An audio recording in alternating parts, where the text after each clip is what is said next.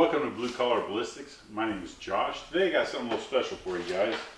I've got a backpack here. Throw it over your shoulder like this. Just a one-arm backpack. I had a buddy the other day I was talking to. He said when he has a one-arm one, he usually throws it over his head like this. So, anyway, what do you think is in this thing here today? Think I got books in here? How about a handgun? About to find out. So today, I'm going to see something kind of new.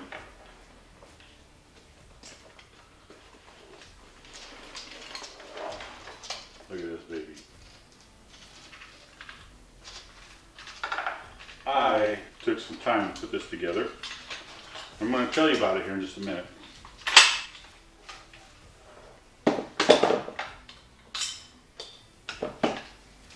I'm going to tell you some things I like about it, some things I dislike about it. But in this backpack, I've got a 223 5.56 AR. So for my shoulder, I like to run about right here because I like my nose touching the charging handle when I'm shooting. Kind of keeps my head in the same spot when I'm looking down the sights. I like the pistol brace on here.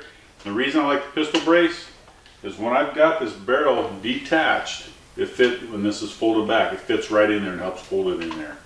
So it's not for it being a pistol. I have this 5.56. I have it SBR'd. I've got a short barrel rifle tack stamp for it. And I like it. It's pretty amazing. There's a couple things I'd like to do a little bit different, and I'll show you that here in just a minute.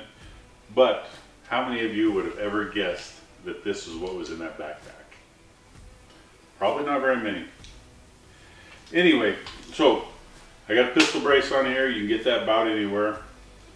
I've got a fire field sight on here.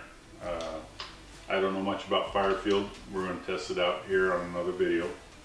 And then I've got a Pantheon Arms detachable barrel attachment. You pull this thing down and you twist it. You see how it's loose there? You have to slide the charging handle back and lock it, and then this pulls right off. So this is an amazing system, amazing setup. I haven't had any problems with it. The thing that makes me nervous and bothers me is this gas tube sticking way out. I'm afraid I'm going to bend it. With it in here, it moves quite a bit. I can slide it clear forward, and I don't want to bend it. I don't want to mess up my gas block. There is a muzzle device. It's called a cookie cutter, and I can't think of the maker off the top of my head. But if you take this off, you put it on there. It's kind of flat, a little bit rounded, a little bit like a cone shape on there. Anyway, it would catch it in here so this doesn't slide back in there.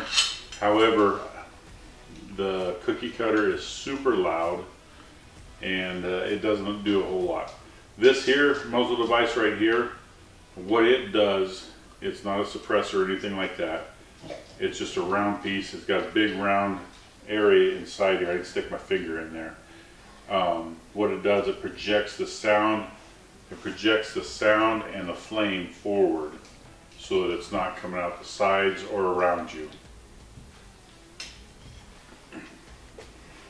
I have a Magpul flip-up sight on there, on the front there. And this here, the Pantheon Arms detachable barrel attachment is basically this piece and this piece right here, and then you have to have the handguard that matches it. I'm gonna put it back together for you. Thanks again for watching. If you guys enjoyed our video, hit the like and subscribe buttons. As always, stay safe, and if there's anything that you liked on here or want to see differently, go ahead and leave it in the comments below. Thank you for watching. We enjoy putting these videos out, making these videos. Look forward to many more to come.